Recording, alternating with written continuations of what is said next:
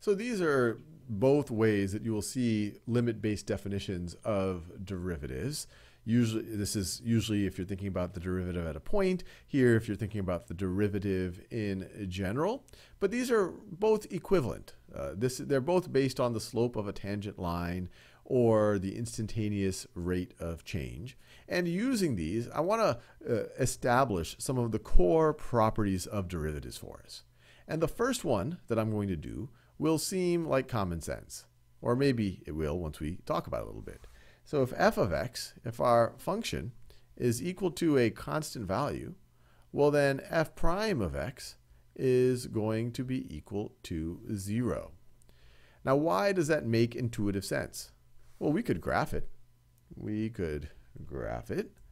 So if that's my y-axis, that's my x-axis. If I wanted to graph y equals f of x, it's going to look like that, where this is at the value y is equal to k. So this is y is equal to f of x.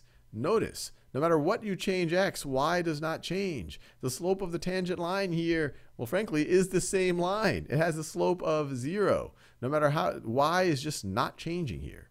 And we could use either of these definitions to establish that even further, or establish it using these limit definitions. So let's see, the limit as h approaches 0 of f of x plus h. Well, no matter what we input into our function, we get k. So f of x plus h would be k minus f of x. Well, no matter what we put into that function, we get k over h. Well, this is just going to be 0 over h. So this limit is just going to be equal to 0.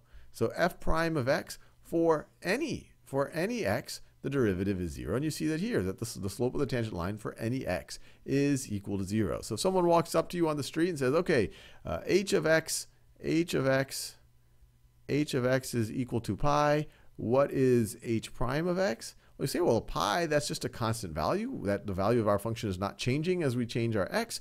The slope of the tangent line there, the instantaneous rate of change, it is going to be equal to 0.